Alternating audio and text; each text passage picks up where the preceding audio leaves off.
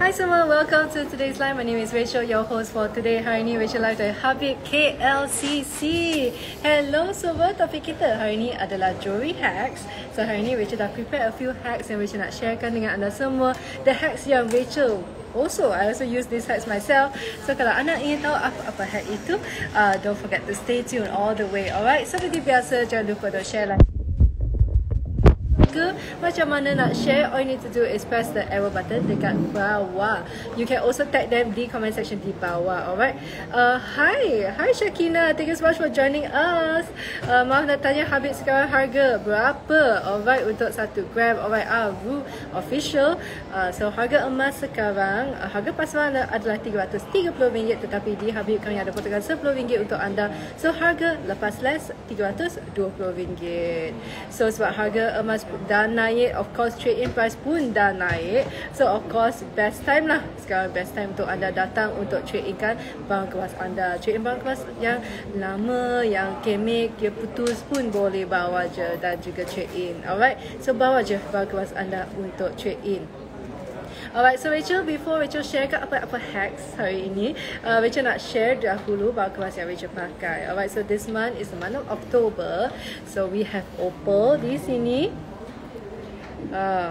Cantik tak? Bukan month of October lah, but opal. We have opal, beautiful opal gemstone. Yes, October birthstone is opal. So if let's say birthday anda dalam bulan Oktober, opal is your birthstone. Cantik kan yang ni? So this is set in yellow gold. Yang ni diikat dengan emas kuning, and yang ni bertatakan berlian. So the opal kami guna 4 prong ya. You can see 4 prongs holding the opal di tengah-tengah dia. Sangat cantik untuk cincin opal ini. Harga RM1,369, 1369 untuk cincin ni. 1369. Hi Siti Saliza, thank you so much for joining. Kalau anda ada apa-apa soalan, boleh je tanya Rachel dalam comment section di bawah ya. Alright, this is the beautiful opal ring. Hari ni Rachel stackkan dengan the connection ring. This one is from our diamond collection called Connection. Alright, untuk cincin ini RM2,655. Juga diikat dengan emas kuning ya, Alright, Siti Saliza. Alright, untuk harga emas 916 adalah RM330 itu harga pasaran, tetapi di Habib kami ada potongan RM10 off untuk anda. So harga selepas potongan RM320. Hai Rachel, trade in berapa? Hai Cik Ja. Okay, untuk trade in berapa? Trade in adalah RM260 untuk emas 916. Trade in untuk emas 999 adalah RM283, iaitu adalah harga trade in. Alright, okay, next Rachel nak tunjukkan cincin yang Rachel pakai. Ya betul, A-ring trade in 1 gram emas 916 RM260, emas 999 RM283, iaitu adalah harga trade in. Alright, next Rachel tunjukkan cincin Morganite yang Rachel pakai ni. Wow, nampak tak? Mewah, cantik. Yang ni Morganite, diamonds and Morganite. Morganite tu adalah this pastel pink color, macam baby pink color gemstone. Cantik kan? Alright, for this ring, Morganite ring, harga adalah RM7,999. RM7,999. Untuk September, Siti Saliza adalah Sapphire ya, Sapphire. Alright, yang ni adalah pink Morganite, cantik kan? Alright, next Rachel nak tunjukkan adalah gelang tangan yang Rachel pakai. Yang ni adalah our mini Cleopatra. Sangat-sangat cute. This one is a mini Cleopatra. Harga RM7,865, 22.57 gram. And then Rachel pakai dengan another bangle dekat sini, kombinasi yellow gold and white gold. Untuk bangle ini RM4,165, 11.86 gram. Saiz yang Rachel pakai saiz M ya. Hari ni saiz M. Rantai labo ada juga, rantai labo. So untuk Fatin miliki rantai labo ada, Rachel boleh tunjuk sebentar lagi. Alright, next Rachel tunjukkan this H bracelet yang Rachel pakai, diamond H bracelet. Untuk yang ini harga adalah RM14,800 ya, RM14,800.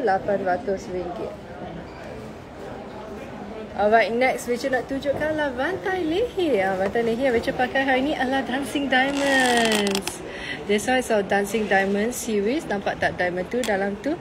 Dia ada dancing sikit. Kami zoom in lagi. Zoom in lagi. Wow, nampak tak? Wow.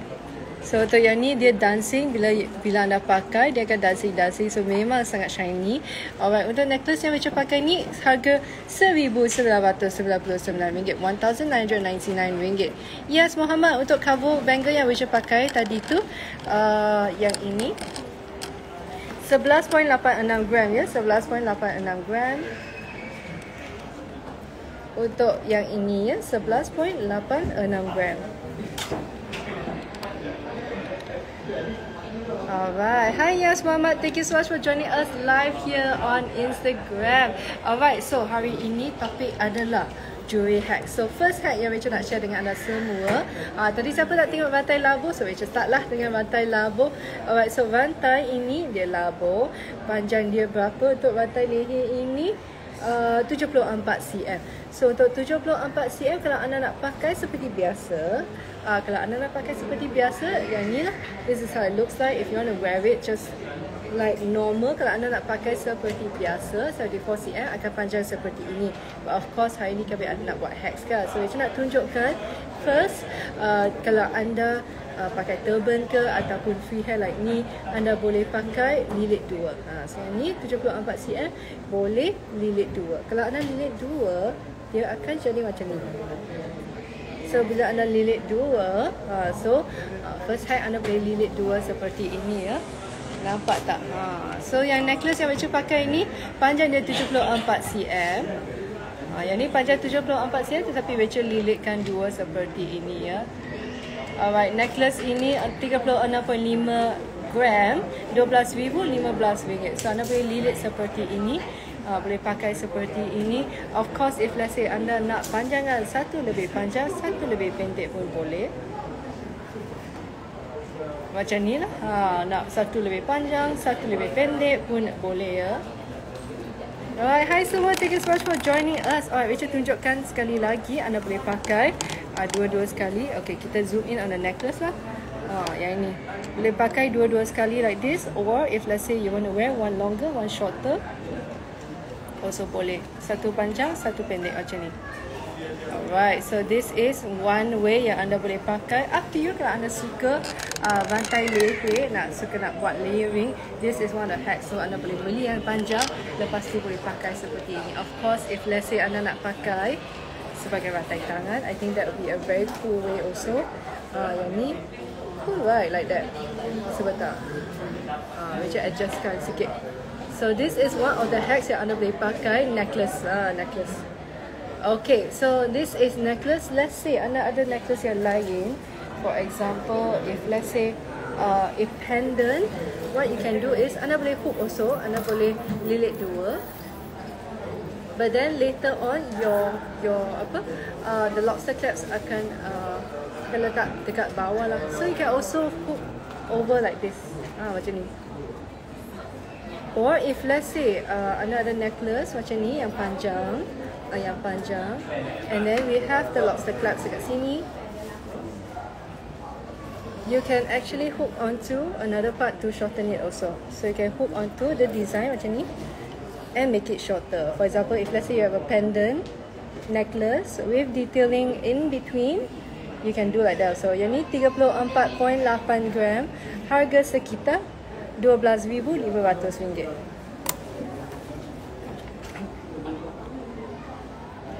Alright, cantik kan yang ni? Cantik juga. Nampak tak design? Nampak. Alright, moving on to the next one yang Rachel nak tunjuk. If let's say anda nak ada graffita, also boleh lah. Kalau ada graffita, also boleh lilit dua, ataupun pakai panjang macam ni pun boleh, ataupun lilit dua pun boleh. Alright. Okay, next I have another one. Okay, so talking about rantai labo, Rachel lupa sebut harga sebentar. Rachel sebutkan harga dahulu. Untuk yang ni RM14,390 dengan berat 41.32 gram untuk rantai leher labo graffita ini. Rantai leher labo graffita. Alright, another one that I have here, yang ni rantai leher labuh. Grande, yang ni grande.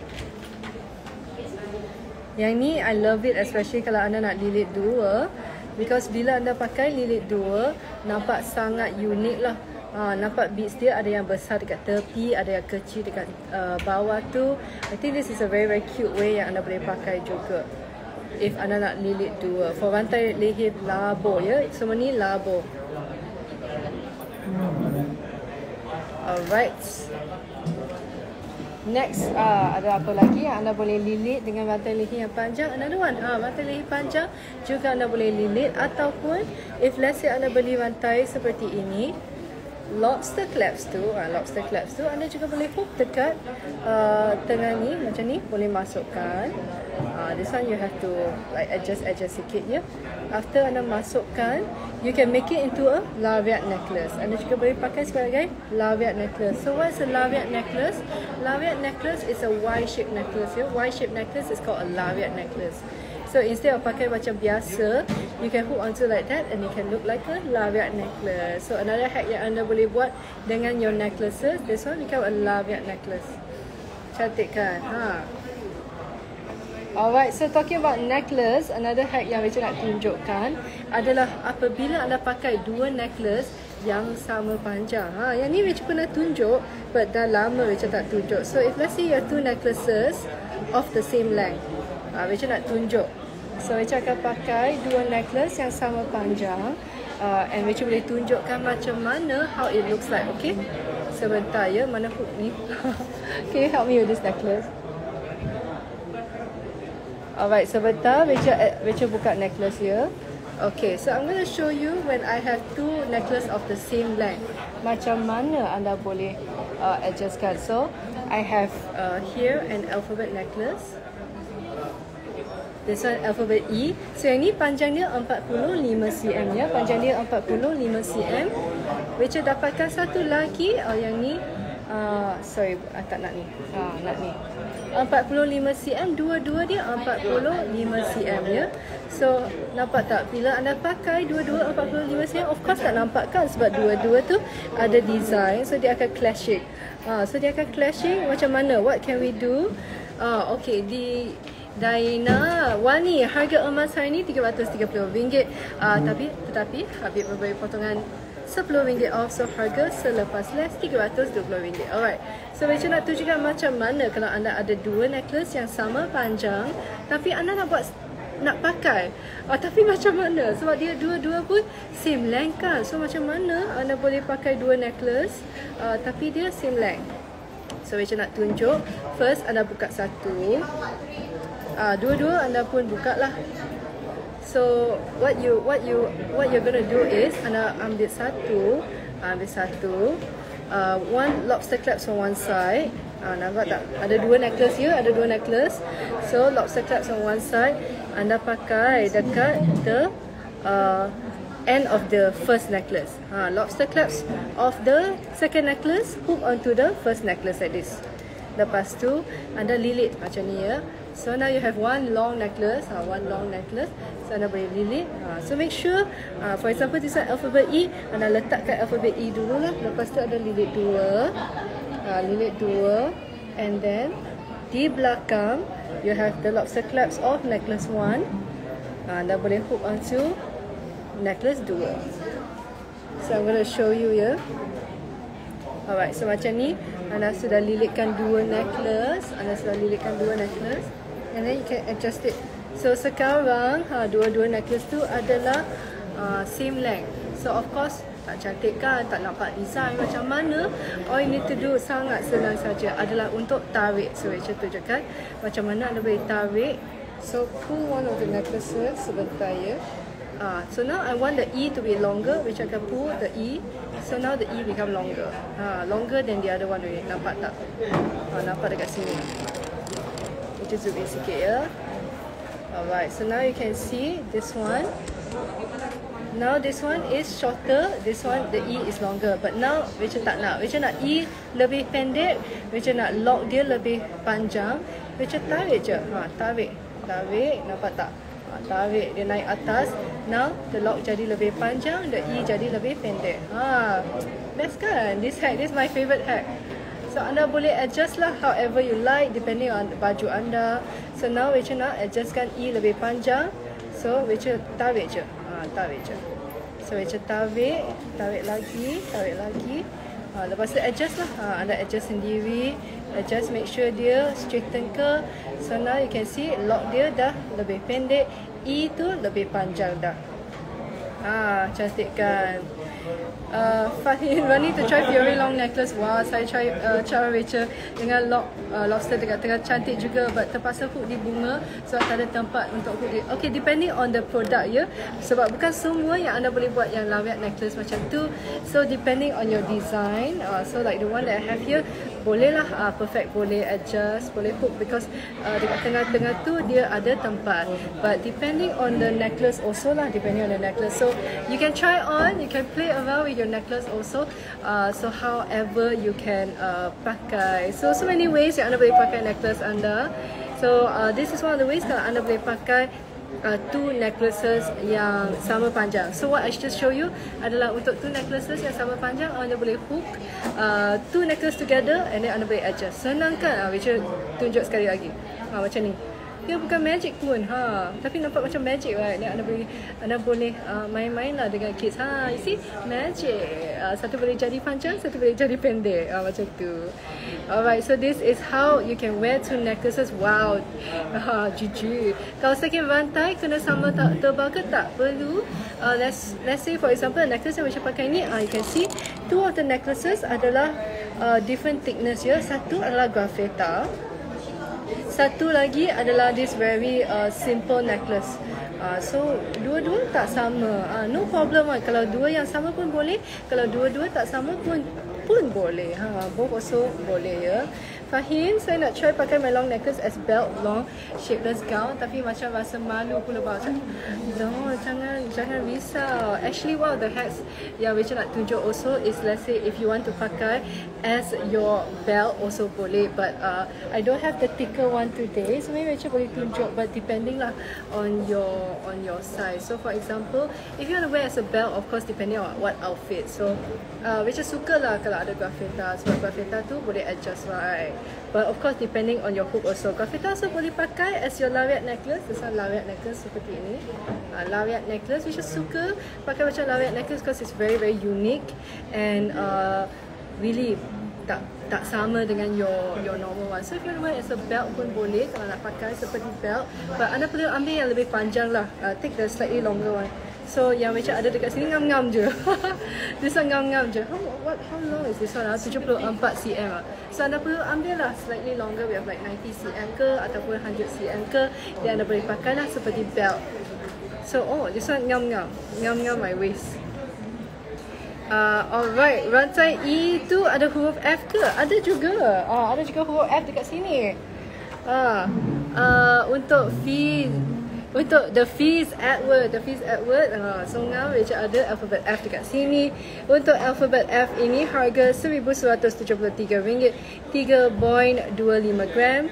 So ini alphabet F yang Rachel sedang pakai ni alphabet E. We have A to Z lah. Untuk alphabet ni kami ada A to Z, okay?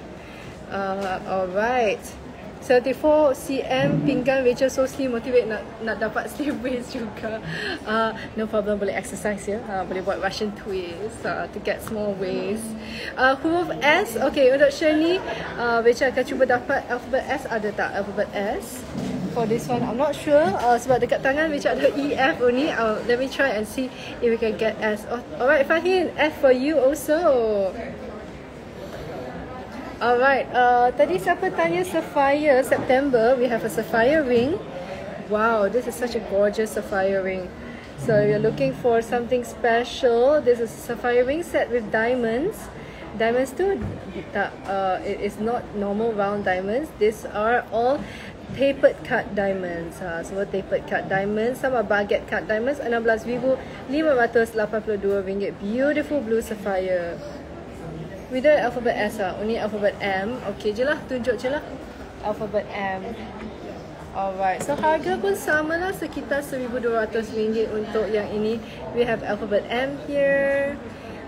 Dekat tangan Rachel EFM. Kalau anda nak anda boleh contact lah pilih pameran yang berdekatan dengan anda. KLCC ada stok ke? Yes. Duffy's Edward.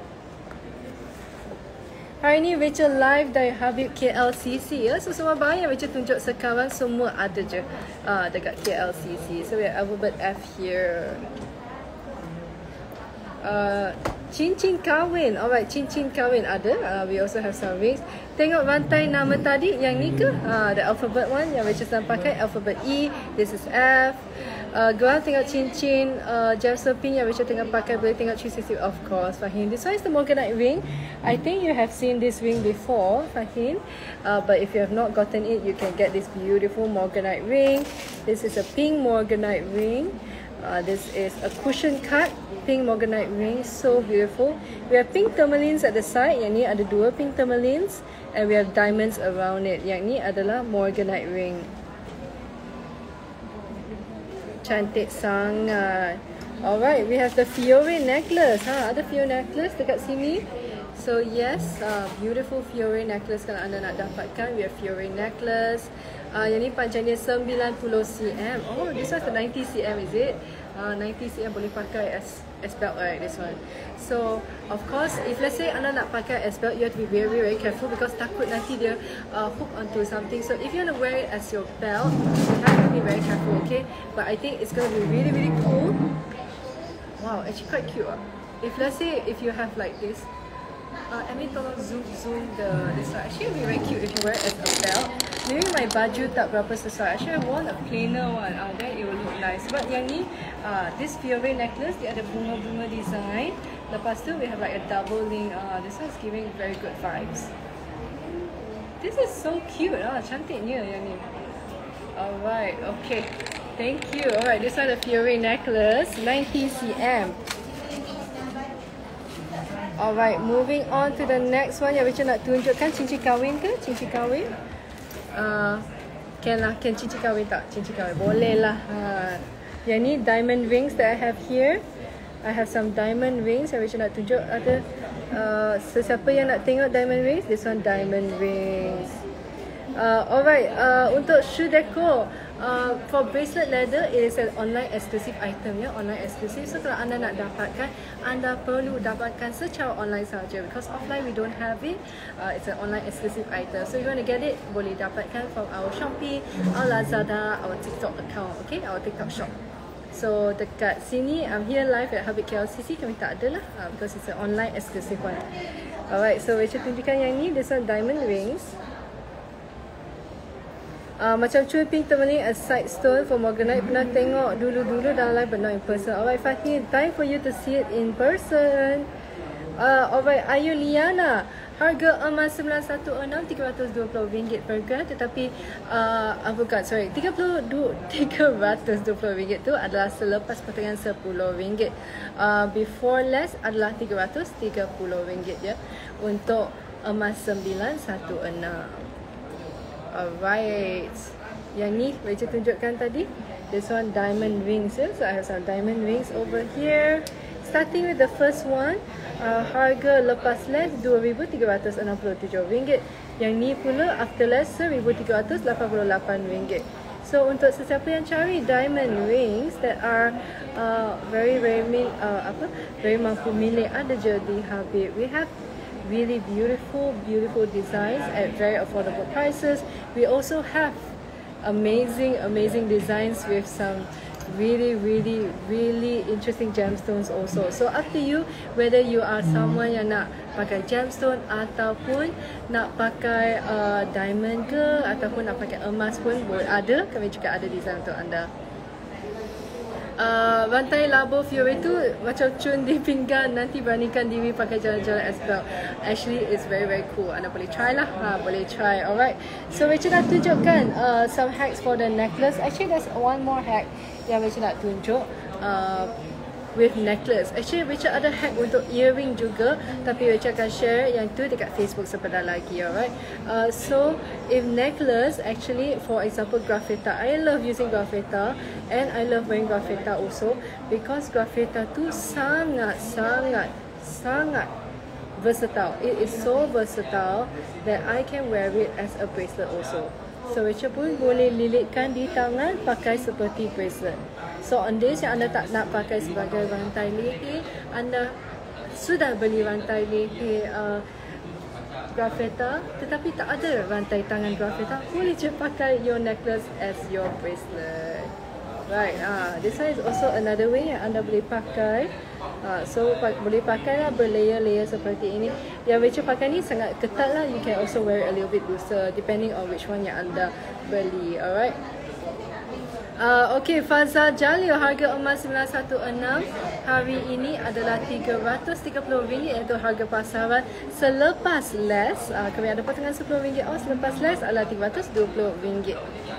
Gold bar 1 gram RM363 ya, RM363 untuk gold bar 1 gram, iaitu gold bar 1 gram $363 ya untuk gold bar 1 gram. Alright Fatih, try buat rantai tadi as bracelet also boleh. The Fiore as bracelet, but the one that I have sangat panjang ya, this one 90 cm, so I think akan lilit banyak kali, but definitely boleh juga. There's no rules untuk how you want to wear your jewellery. So if let's say anda nak buat lilit pun boleh. So Rachel lilit macam ni lah. Wow, it's like a wrap, you know, like a wrap bracelet macam ni. Oops, sebentar ya. Wow, actually quite cute also. Rachel wrapkan, so you can see all the Fiore dekat tangan. But Rachel wrapkan sangat ketat lah. You can make it a little bit looser. Boleh pakai as a bracelet also. A multi-layer bracelet, multi-layer bracelet. Fahim, very nice also ya. Oh, Fahim ingat tak live Parallel Bukit Jalil, dia demo tennis bracelet yang prompts dia macam tulip. Kalau using tanzanite untuk, I think that would be really cute also. Yes, the tulip design tennis bracelet, yeah. I think that would be a very good idea. Very cantik ya. Sleepy Now, gold bar 1 gram RM363. Ayu Liana, sorry berapa tadi hang. Ayu Liana, no problem. Harga emas RM330, tapi di Habib kami ada potongan RM10 off untuk anda. So harga lepas less RM320. Alright. Trade in gold bar 1 gram berapa? Kalau trade in emas 999 adalah RM283 ya, RM283. Fiore rantai laba is bracelet sangat cantik, memang cantik. Alright, so that's about it for me here on Instagram. Rachel ada hack lagi, but for some earrings, kalau anda ingin tahu apa hack itu, stay tuned with me pada pukul 3.30 petang di Facebook Live sebentar lagi. Thank you so much for watching. See you in the next one. Bye.